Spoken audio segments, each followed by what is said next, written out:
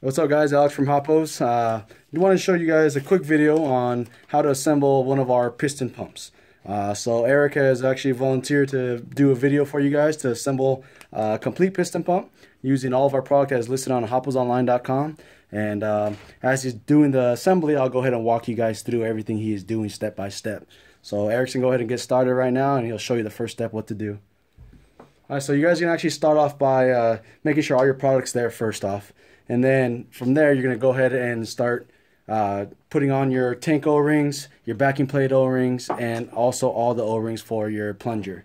The plunger is your actual piston. So the term piston is coming from this piece that Eric's actually working on right now.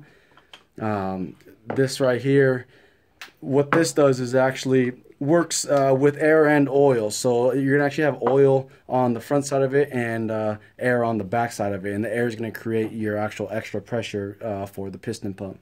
So the next step on assembly is gonna be making sure that you put your number 8 pressure O-ring in.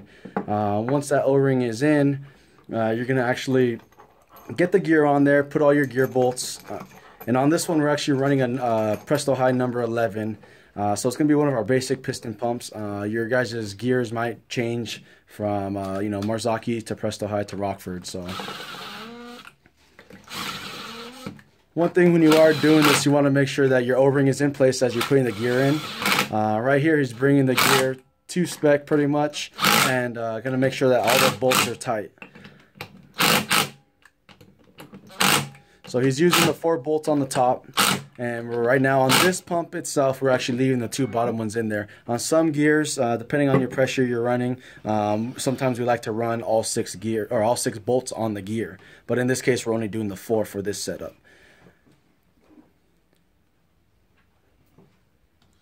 So the next step Eric's going to show you right here, he's actually working on the actual piston going inside the actual O-ring or the tank itself, and then also getting the tank assembled onto the actual block.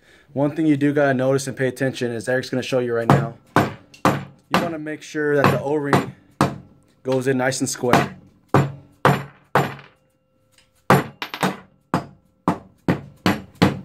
So right here, what he's doing, he's gonna show you to slightly put it in.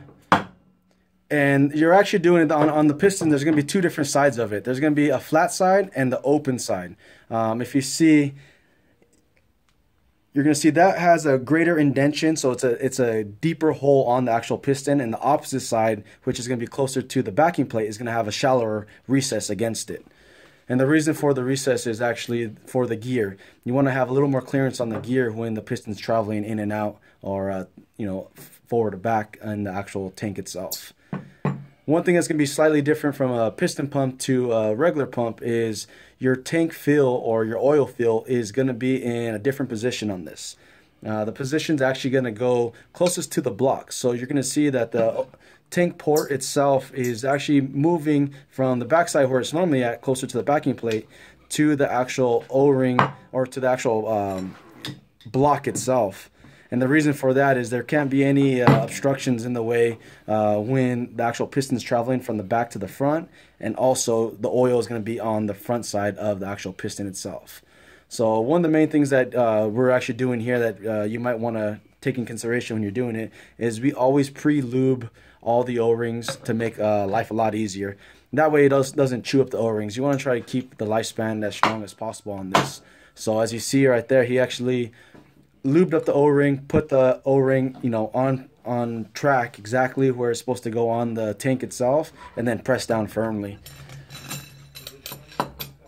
So one difference that we actually do on our piston pumps compared to a lot of other people is we actually like to run thicker rods, and we do this for safety. Because it's all fun and games until someone gets hurt. So what we like to do is make sure that safety is always our #1 concern. So we actually like running complete rods that go through the backing plate and the block, and we do that so you're making sure that you're getting full thread, because aluminum into steel, a lot of them don't grab all the way, or you're not really sure exactly how many threads you're getting on there. So we like to make sure that you're getting full threads, a full nut. That way the pulling surface on the actual nut and bolt itself is a lot stronger, so it's safe, safer in the long run. And also you don't have to worry about the tank or the backing plate being blown off. So I'm sure a lot of you guys have heard horror stories before. So that's one reason why we actually run our rods all the way through, and our rods are actually 3/8 thick too. So, and we do that again for safety. So like I said, it's all fun and games, but we got to make sure that everyone stays safe when you're doing this. And this is one reason why we want to do a tutorial video for you guys. So as you've seen, he put the backing plate on, and he's also running all the rods through there. What he's doing right now, as you can see, he's going from left side to right side. He's actually alternating on the threads, and the reason he does that is to get the rods even on both sides. We do our rods slightly longer, and we do that again for safety. That way you have the option to do a secondary nut on there, or the nuts that we actually use are slightly bigger than your standard nut you'd find in a hardware store. So what he's going to do right here, he's actually holding one side with the standard wrench, and the other side is going with the impact and tightening it up opposite corners. The reason we do opposite corners is that way it pulls the O-ring down evenly from the block and the backing plate. You got to remember on this right here, the difference is you're running extra O-rings compared to your standard tank. Your standard tank's going to only have, you know, your main O-ring on the block, and then on the piston you're going to have one on the block and backing plate if you purchased ours. So what we're doing right here on top now is we're actually just topping off the tank with the actual tank plug itself, and we do that just to, you know, make sure that everything is here in place, make sure that you have all the correct items for your kit, and just so we finish up the backside. Now he's moving his way up to the front, and as you can see, he just put the key in, and the key is going to go the actual 16 spline onto the actual gear. And then he's actually disassembling the motor right now to get it ready. A lot of you guys have seen there's actually little square nuts on the motors to hold it in pretty much intact while shipping and delivered to your door if you order from us. So when you take those off, the motor is going to become actual 4 different pieces. So you want to make sure it's safe to grab it, and you're going to hold it you know, firmly from the top to bottom. Make sure you don't just grab the top cap. So right here, Eric's actually putting on the motor, and he's lining up the teeth on the actual gear and the key. And he starts the bolts by hand, and then he actually works its way in with the actual impact. And on these, you want to be pretty careful. You don't want to go too tight on these because those rods are pretty thin and long, so they will have a tendency to break. And right here is going to be a finished product as far as the actual piston itself. And then, of course, once you're all done assembly, you want to actually grab a rag, clean off any fingerprints, any residual oil from when you put it on the O-ring. That way you bring the actual tank and piston back to its original condition when you received it from us. There is going to be a few things on here that we will point out that we're not showing in the video because everyone's going to do this slightly different. But on our backing plate, on our actual piston, there's going to be, depending on which one you order, there's going to be a gauge port and a pressure port. So this is going to be where you actually charge it. On this piston, you see there's only one. Some of our options that we have it with a dual as well.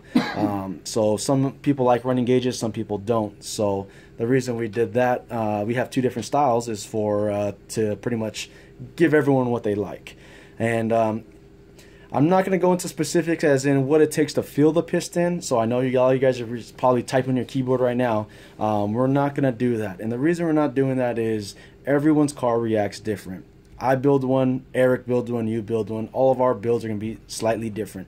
It's all the same concept and everything, but everyone designs their suspension, the geometry of the suspension, the placement of the batteries, the placement of the trailing arms, all that's going to change.